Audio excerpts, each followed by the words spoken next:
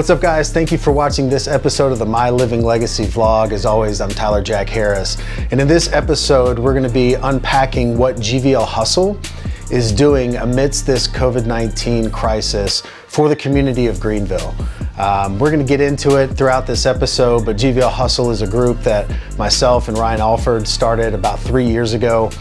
Really as kind of a networking event, just a way to find like-minded people like us and put them in a place where they could have real, transparent conversations. But we wanted to use this opportunity of crisis to really give back to the community.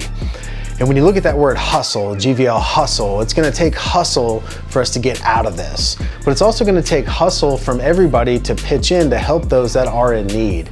And so as you watch this video, I want to just put it out there that you can go to gvlhustle.com. 100% of the proceeds, when you go buy all the new merchandise, we're dropping new shirts like every single day, 100% of the proceeds go to the United Way of Greenville's COVID-19 fund. It means the world for you to support our efforts in supporting Greenville, and especially supporting those that have been devastated during this crisis. So with that, guys, I hope you enjoy this episode. Hey guys, it's Ryan Alford. Welcome to, I think everything's a special edition now. I feel like I need to put that caveat. A special edition. Newsflash. A special edition of the Radical Marketing Podcast. In all seriousness, we're moving along, keeping things real. We've got our almost, I think it's got to be, I'm going to call it 6 feet of social distance here. Yeah, it feels like 6 feet. It feels like 6 feet. I'm joined by a good friend and one of my co-founders with GVL Hustle, Tyler Harris. Yes, good to have you. Good to be here. I'm running out of adjectives for you, man. I mean, influencer, entrepreneur, CEO, whatever. No, I know. Letters. Yeah, I know. You got your hands on a lot. Modern man, extraordinaire. Breadwinner. Yeah. What are we calling you these days? Sales wolf. We got, we're the agency, but you're the marketer. I'm trying to get out of the jack of all trades, master of none. That's not the intent, but hey. Yeah, but thrilled to have you, man. And we're going to break down. It's been interesting. The last couple podcasts we've done have been about marketing in amongst the COVID-19 situation, which is, we're still in the middle of, hopefully on the back end soon. No one knows. That's part of the uncertainty is what's kind of, I think, crushing everyone right now. It's like hour by hour. Hour by hour. But, we've been talking about and telling brands that we work with to pivot and to think about other ways they can be out there, but to not be separating themselves from their customers or their people. And, there's going to be reflection back on what action or inaction you had in this period. But I think it teed up perfectly for us with what we had established with GVL Hustle. Being a platform that we developed a couple years ago, and I know we're both proud of, where it's gone. And we've been on a little bit of a hiatus with our events. We were looking forward to kicking that back up in April, but I think social distancing rules aside, we might have to put off the event. Yeah, for sure. But I am excited about where we've kind of pivoted to. We've got the website up for those watching the video, but we've launched a bunch of new merchandise, and we wanted to find a way to give back to the community in a way with everything going on. You want to impact, that everyone out there is struggling, but I think local's been important to us, and how could we make an impact and do something? You can't get out there. We've both taken pride in getting to events and sharing knowledge and being a resource for people, but in absence of that, that personal connection, though you can still do it with, we were talking about Zoom beforehand and other things, but in absence of that, what could we do? So been really proud of where we've taken GVL Hustle, and I know you're proud of what we've done with it. Yeah, I mean, it was really our goal from the very beginning was to make an impact in Greenville and really give back to the city that's given so much to us. And as we were kind of going through that process of figuring out a way to do that, a way pretty much presented itself in this crisis that we're in. So yeah, I mean, it's something that it's a great way for people to come together. It's a great way for people to support a great cause, but then also get some great stuff that they'd be proud to wear. It seems like there's more shirts coming out every day. There's new designs. Every time I look at the website, there's a new shirt on there. And so, and the price point is great, and it gives people the opportunity to feel like they're a part of something bigger than themselves. And I think ultimately that's what we wanted GVL Hustle to turn into, was something that people didn't just come to network and meet somebody new, that they really wanted to become a part of something that was bigger. Agreed. And this is a great way to do that. Yeah. And, you know, Tyler and I have both taken maybe a little bit of heat that neither one of us really gave a shit about, to be honest, but about the word hustle when we maybe first started. Yeah. And I think, quite frankly, it's coming full circle because you know, there was a little bit of the wear out of hustle just means you're overworking people and you're doing all this. And, you know, I think, quite frankly, we both always were just like, you aren't hustling, you aren't getting ahead. Yeah. And now, full circle, I think we can all agree it's going to take some rolling up the sleeves and some good old-fashioned grit to get out of this mess. Yeah, and I think there's this connotation as though hustle only applies towards like your business or whatever that is that you're pursuing in your business. But I mean, you can hustle with your family. You can hustle in getting in the best shape of your life. Like, hustle is just an adjective, an extreme adjective, but just an adjective that go towards whatever in the world that you're doing. But you're right. I mean, we are in a situation where people are going to have to step up their game to get back to where they were and to move forward. And I mean, I don't really know another word to use other than they're going to have to hustle. And we may get into this in the podcast, but I mean, there's things that people can do to start that hustle now.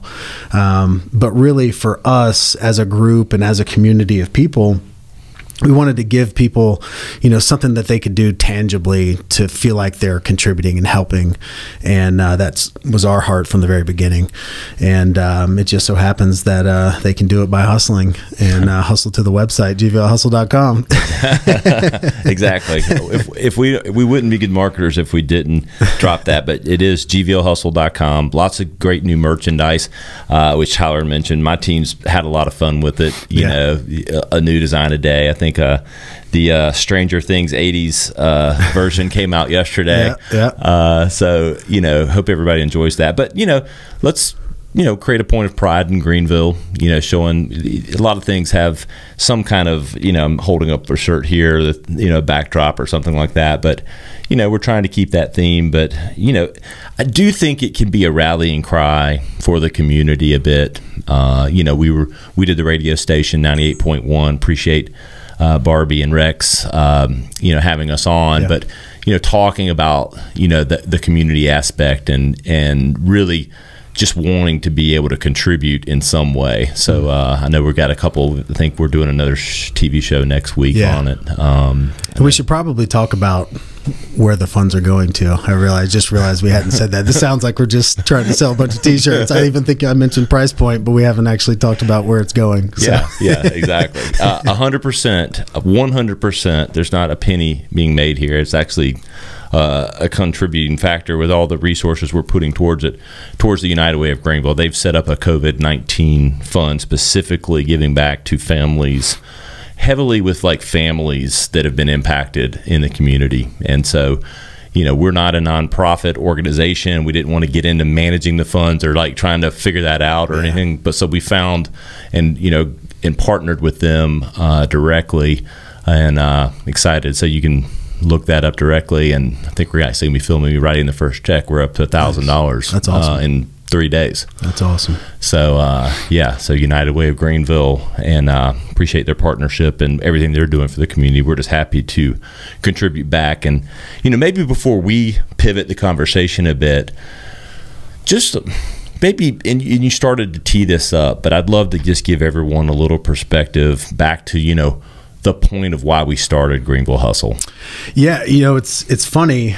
There were conversations 3 years ago that Ryan and I would have, and it was based around this idea of where do we find other people like us?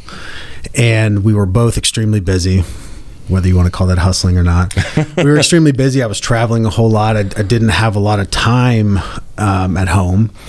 But looking at, you know, how do I find other like-minded individuals, people that are trying to become the best versions of themselves, whether that's entrepreneurs or whether that's just, you know, someone that's, you know, reading books and listening to podcasts and watching the same YouTube series, and, you know, people that were doing the things that we're doing.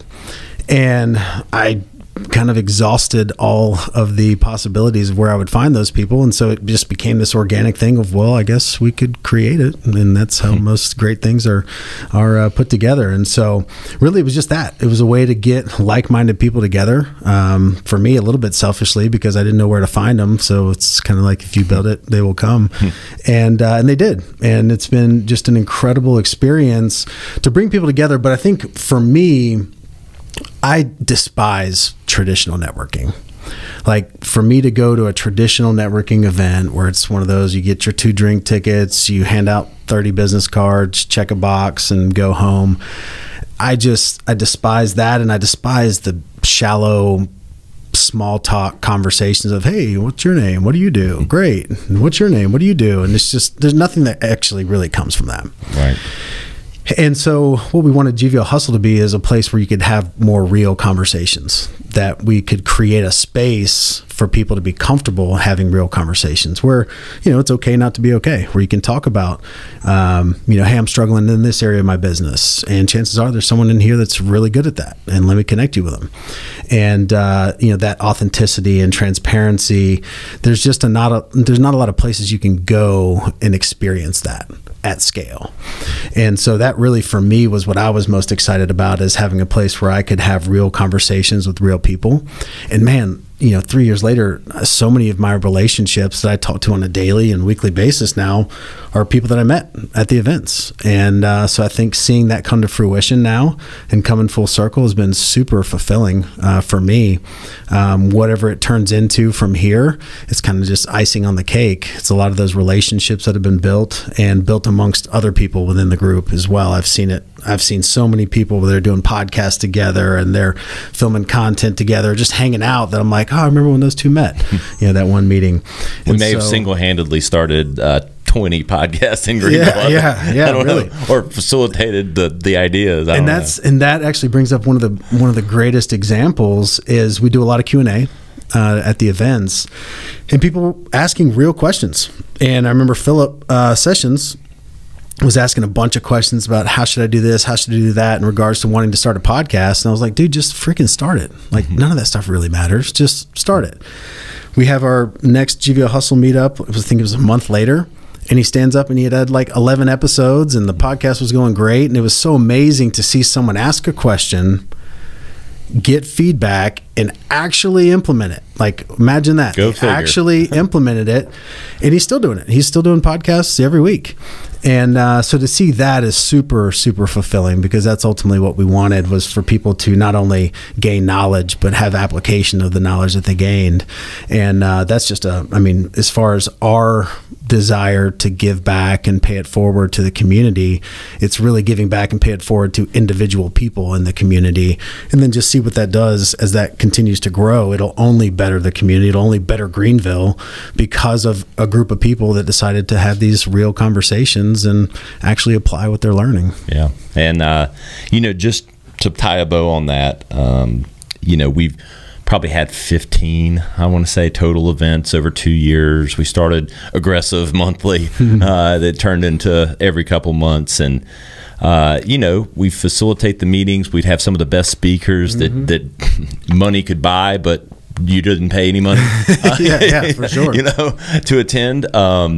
You know, Dan Walschmidt, to name names, Rebecca Heiss. I mean, you know, like some really big names in the speaker circuits out there. So we bring that value, and then, you know, there's a ton of great conversation and good venues, and you know, it was a lot of realness. And I think, you know, it's become the most used business hashtag in the state. GVL Hustle, hashtag GVL Hustle on Instagram.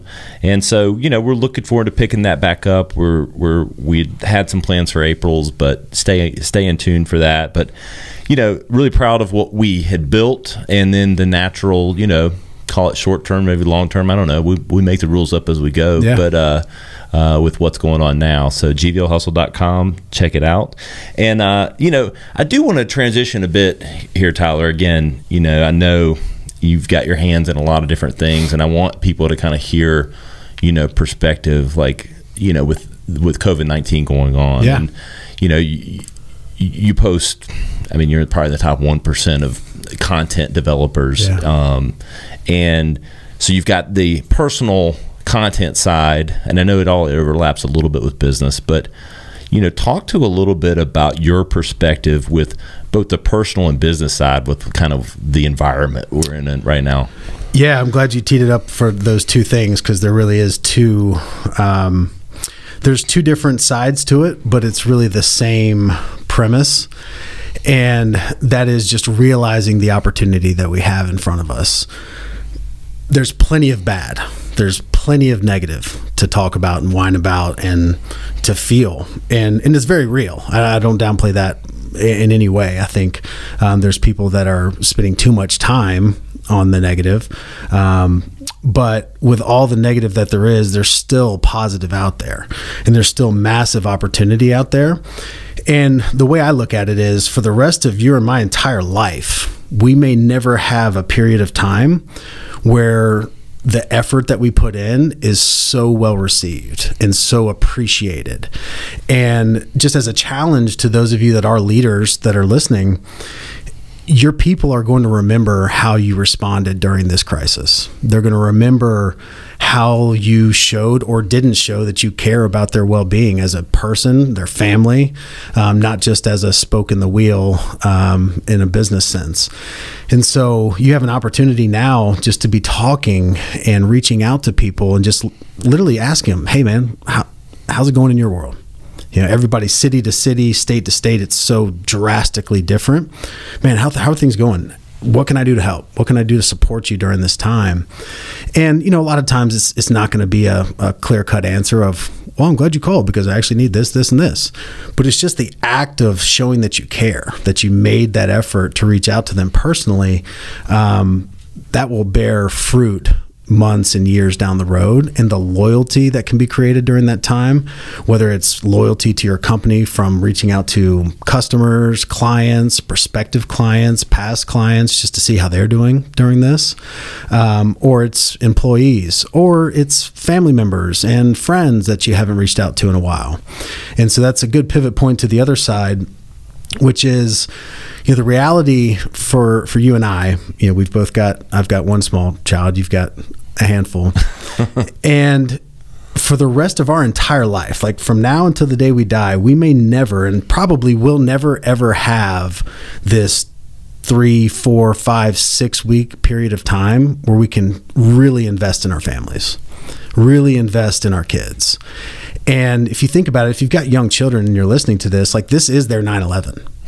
Like 5, 10, 20 years from now, they'll talk about this like we talk about 9/11. Like, I remember where I was. I remember what we did. I remember, how my dad, reacted to it. I remember my mom's, state that she was in during that period of time.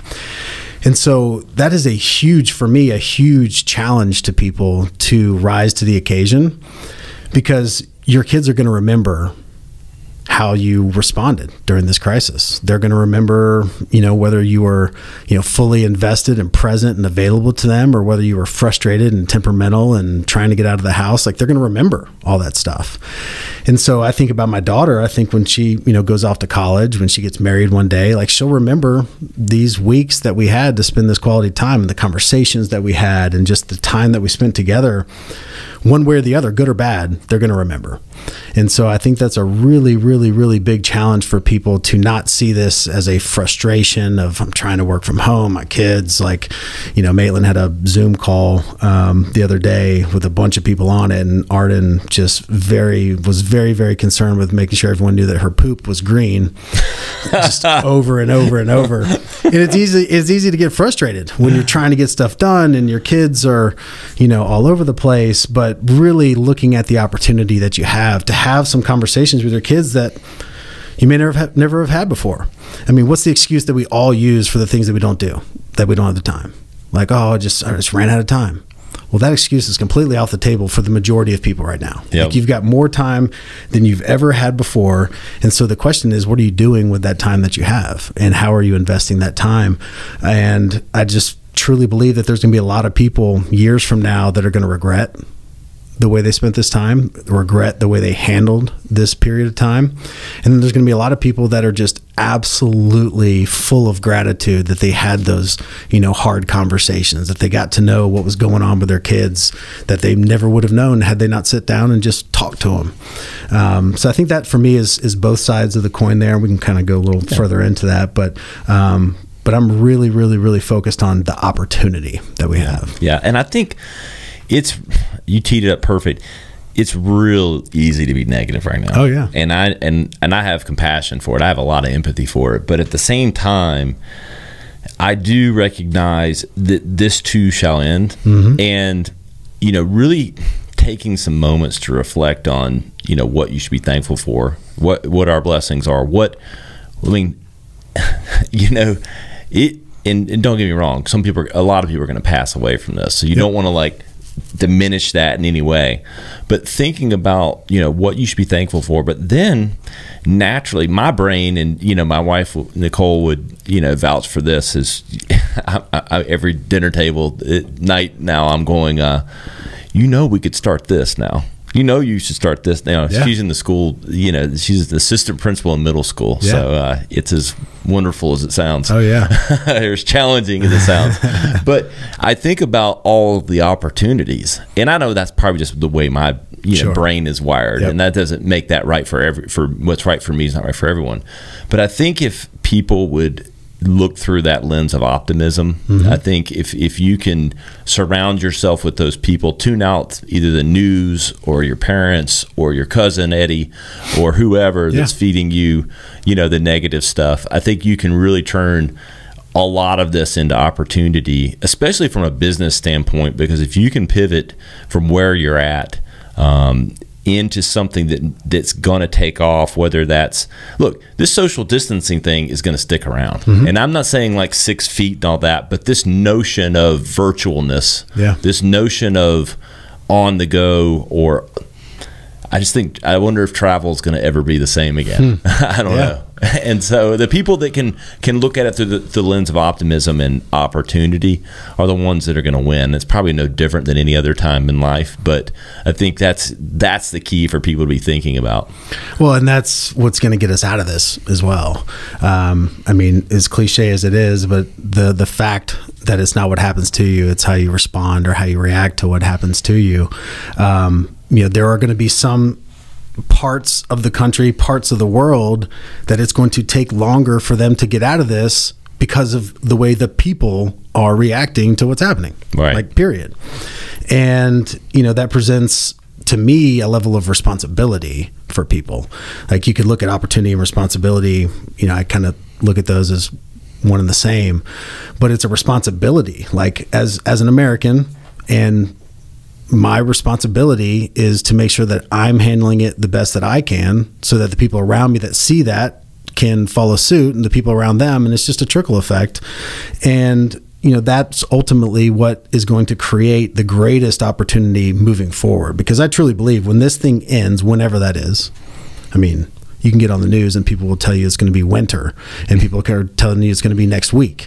Who knows? But whenever this ends, I truly believe that it is going to be a launching pad for the economy and for the businesses that are started and for all of the development that happens when people do get back to the workplace.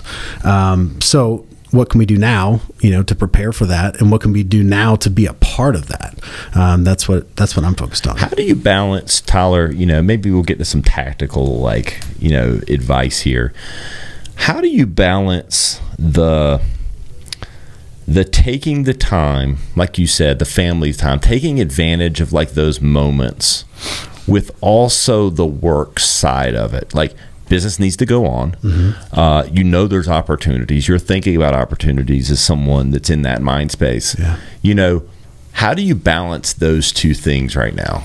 So the biggest thing that we've got insurance agents all over the country. And so these are the conversations that I'm having every day, because we're contacting them daily just to see how they're doing, seeing how we can help.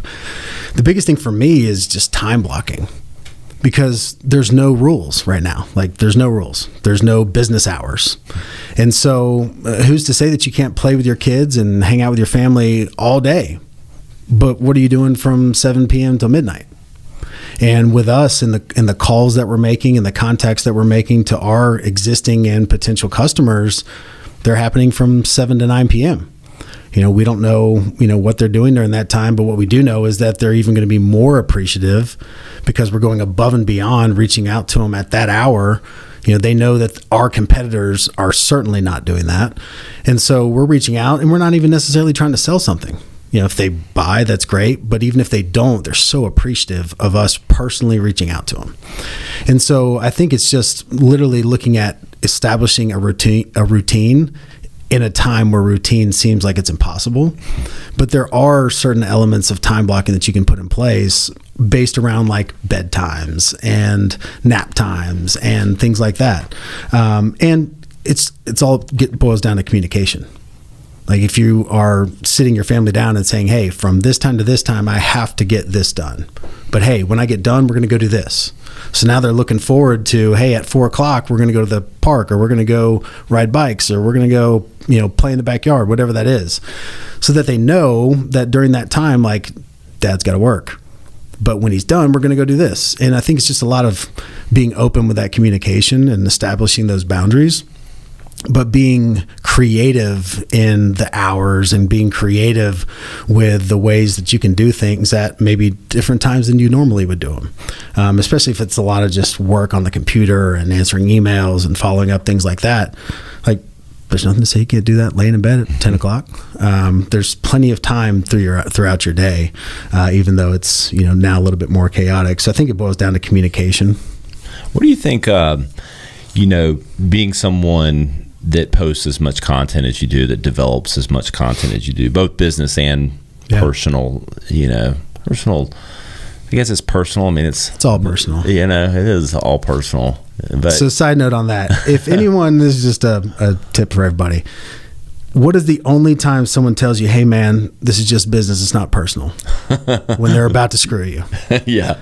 So the reality is it's all personal. It's all personal, but I know what you mean. Yeah. So how are you balancing, I know the content doesn't stop, but maybe the lens of the message, are you thinking differently about your content now?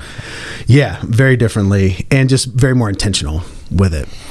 But I also think within that level of intention that there's this fine line of being perceived as taking advantage of the opportunity of the crisis.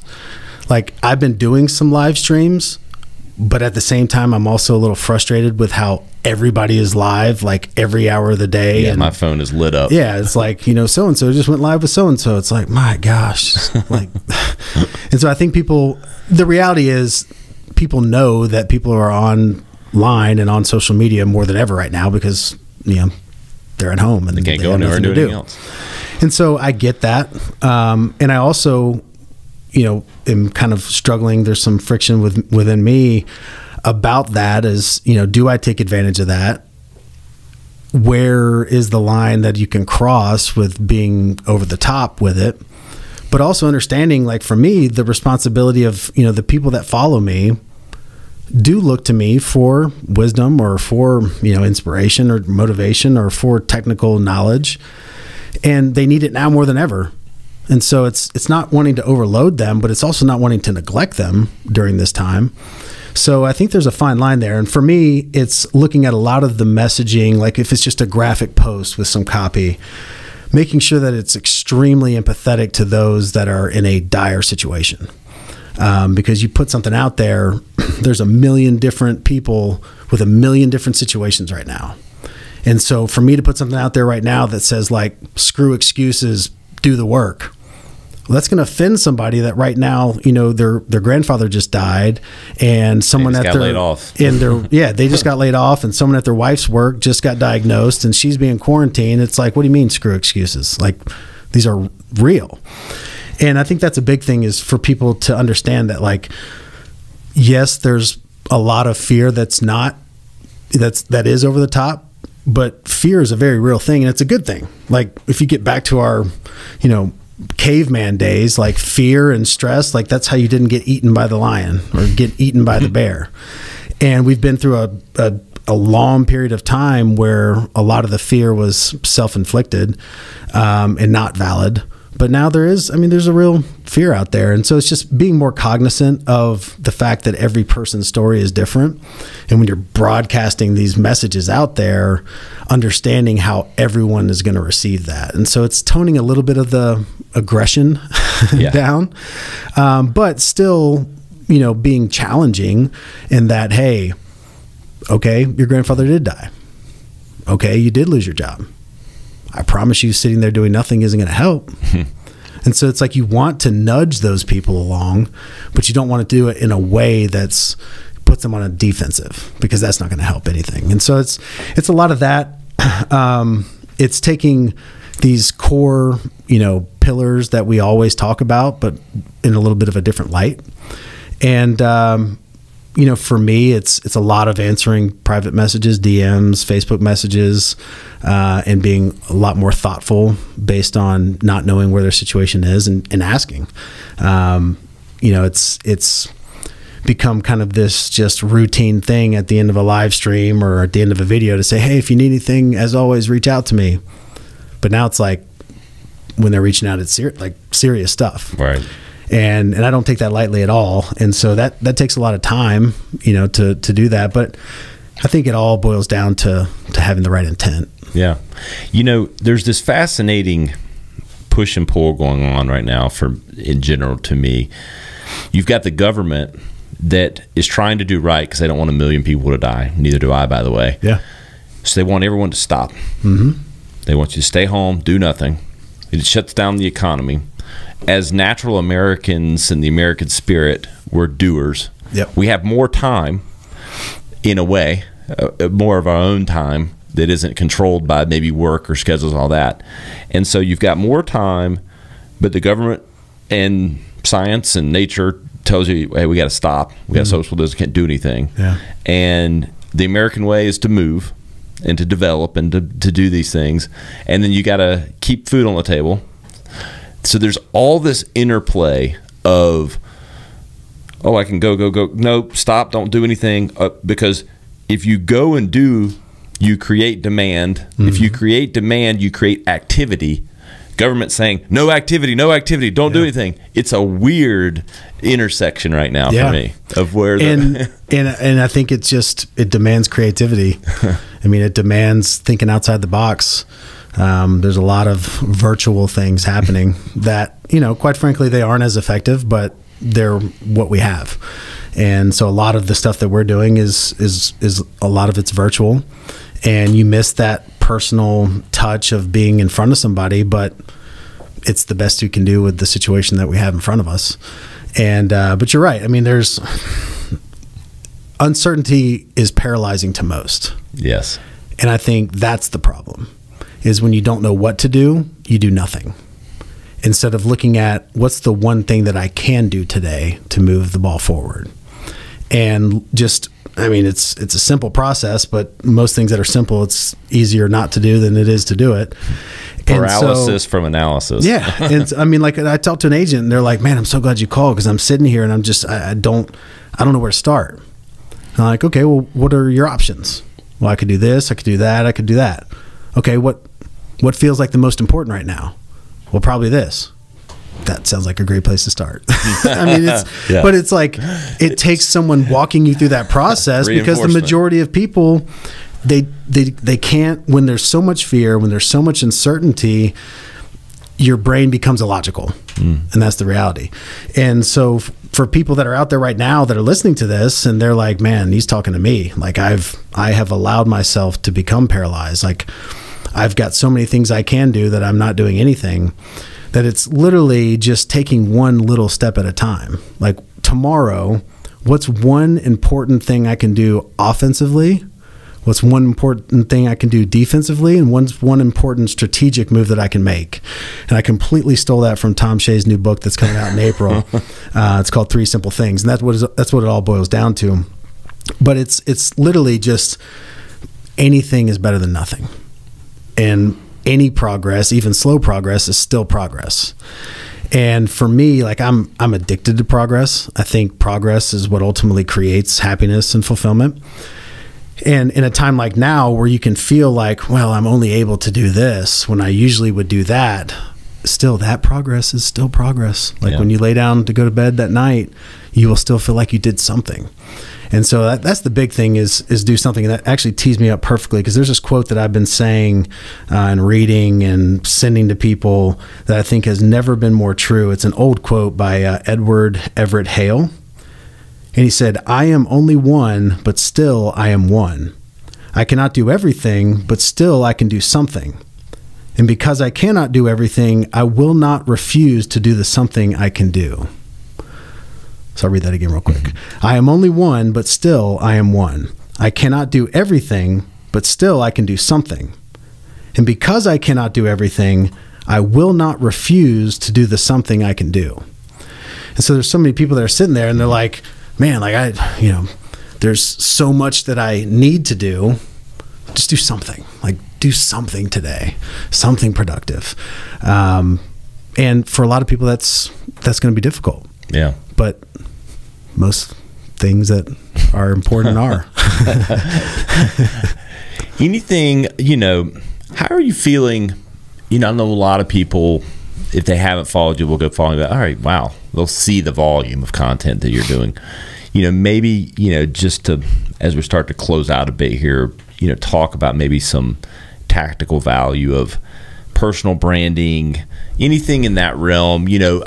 I've had you on before, and talked, down that alley, and the basement episode. I think Back it was. In the basement. It was. That was Radical was born like that week, and here we are, all grown up in our podcast studio, and fastest growing agency in South Carolina. Yeah. So shameless plug. But I don't know how fast anybody's growing in South Carolina anymore. So that tagline might have to be. I made a phone call today. I'm the fastest moving entrepreneur in Greenville. Exactly. But any tactical personal branding advice, both COVID-19 related and maybe just in general, that now that you're, I don't know, 5+ years and I'm here 10+ years, I don't, who can keep up, but like now, like versus then, in 2020. I think the biggest shift that I've gone through mentally in regards to the personal branding and just branding in general is I am far less concerned with growing the number of followers, and I'm far more concerned with going deeper with the followers that I have. I hate that I just ruined that because that was a great quote. You had me. I was hanging on it. No, so it's not looking to go wide, it's looking to go deeper. And I think so many people that are out there, especially in those beginning stages of building a brand, but even years into it, you get so focused on all these analytics and all the data and, okay, we put this out at this time and it got this reach and this engagement. We put this out and they're comparing and contrasting, and you can drive yourself absolutely crazy. I just don't look at any of it anymore. I really don't look at any of it anymore. In my media team meetings, we don't talk about growth anymore. We talk about the impact that the content that we're putting out is making. When we meet every Friday morning at 7, when we look at the ROI, I'm reading messages that I got from people and talking about that interaction and how powerful it was and life-changing it was. And I talk about, we did that, like you that created that graphic, you that created that copy, you that did this, you that did that. Like, we as a team created the environment for that conversation to happen that was very impactful for that person. And so that's what I look at as far as the ROI. So I think for the person out there that's got 100 followers that wants to have 100,000, well, what are you doing for the 100? And in doing that and in going deeper with the 100, that's the way it'll grow. And more importantly, that's the way it'll grow the right way. Right. And so I think for me, hopefully this will be a shift across the board, but I am far less concerned. I think there's a shift from wanting to be an influencer to wanting to be influential. And it is a radical shift, not to plug you there, but it is a radical shift because there's a lot of people out there that want to be an influencer but aren't influential. And I could name a ton. And we all know them when we see them. It's like they're putting out a lot of stuff and they're showing a lot of cool things, but what's the intent behind it? Are they really making an impact? And one thing that not to drop Tom Shea's name again, but I had an amazing conversation with him yesterday, and he really has this kind of like 5-point plan. And the very last part, which would be, the least important, is the why you're doing it. And it starts with B, which is who am I? So it goes from who am I to what do I need to the team, which is who do I associate with, then the action plan, then the why. It's my belief that the vast majority of influencers live in the action plan and why. Action plan and why. Whether it's Simon Sinek that started this or not, everyone follows suit, and it's all about, well, why are you doing the things that you're doing? Start with your why. You got to know why you're doing it, and then let's put an action plan for the why. But if you don't know who you are, there's nothing else. Yeah. So as a challenge to the people that are listening to this, that phrase, I am blank, and there's multiple, is the most important thing that you can really get a grasp of, and everything else will follow after that. So once you realize, like, I am a creator, I am unbreakable, I am a leader, I am whatever that is for that person, then let's take a basic example. I'm a runner. Well, then on the do, I run, I train. And for it to be so dialed in, and it's easy for athletes and for artists, like if I'm a painter, of course I paint. If I'm a runner, I run. But to create that similar dynamic when you ask a runner, like, why are you doing all these crazy miles every week? Like, why do you do that? It's like, because I'm a runner. Well, what does that mean if your I am is I'm a leader? Right. What are those things that you do that if someone asked you, well, man, why did you spend 6.5 hours till 9:45 p.m. last night at your office calling all of your agents? Because I'm a leader. That's what leaders do. And then from there on to the people that you associate with, then your action plan, and then the why. But the why ties back to where it all starts with who you are. And so I think that's a big shift, because the influential people live in the be and the do. Influencers live in the action plan and the why. And it is a drastic difference in the impact that's made when you unpack those things. And so to me, that's where a lot of my mindset is shifting. So as my mindset shifts, the content shifts and the messaging shifts. And it's ultimately boils down to trying to be more influential than be an influencer. I don't really even know what being an influencer means anymore. Because I think it started out as, my analogy would be being the Super Bowl or being the cooking channel. Yeah. The cooking channel, the ratings for the cooking channel are extremely low, but the 20,000 people that are watching it every night, and I don't know these numbers, I'm making them up, but they buy a lot of shit, and they are true loyal, and that channel is very influential on them. The Super Bowl gets 300 billion people watching it worldwide, if there's even that many people in the world. And it's very wide, but not deep. It's just an event. And so I think that's boiling it down a little bit. And to take it a step further, when you come to that realization, and I feel like if people will like literally pray, meditate, like spend some time like whiteboarding this out, just journaling it out of who am I, and they really get a hold of it, like when you figure it out, you'll know. One thing that I've always struggled with my personal brand is when people come to your Instagram page, they should know what they're coming there for and what they're going to get. And I think a lot of my friction that I had with that, because I was putting out so many different things, all these different podcasts, different messages, different, vlogs and all this stuff, was like, I wanted you to get whatever you needed. Like whatever you need today. Like there's something that'll hopefully get that. A dash of this. But when you really come to that realization of who you are, it helps you curate that content to where people know who you are. And again, back to these example of a runner, like if you go to a runner's Instagram page, like I'm going to go there to get motivated or to learn something about running or to get a new type of training that I can try. Like they know. And that's where that stickiness, I think, is created. And that's where ultimately all the engagement is created, because people know that when they see you pop up in the feed, oh, it's probably going to be about this. I love that. Let me go engage with that. And when it's just random stuff that's coming out and random quotes that are just, produced just for content's sake, you lose that. And so I think that's a good tactical piece of advice for people, just to look at their own, social media presence and say, like, what do I get when I come here? What am I looking for when I come here? And put themselves in the shoes of the person that's following them, or potentially might follow them, and see how clear it is. And if it's not clear, then that probably is an indication of you don't really know exactly who you are and what you're trying to do. Bingo. And, I think from there we'll close it out. Yeah, man. And, I really appreciate you coming on. For sure. Your partnership with GVL Hustle, and, your friendship, and, just keeping it real and being kind of a beacon of positivity out there for everyone. For sure.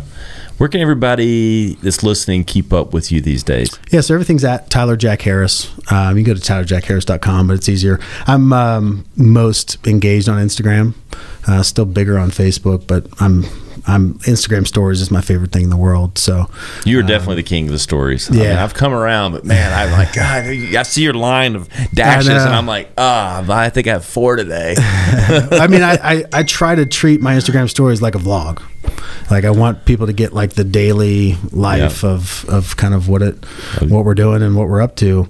And to me, it's kind of like a little bit of a peek behind the curtain. Yeah. Because you got the highly produced content, but people really want to see the raw, behind the scenes type stuff, to where they can really get to know you as a person. Yeah. And so that for me is super important. So definitely engage with me there. And like I said, when I say reach out to me if you need something, like, I really mean that. Yeah.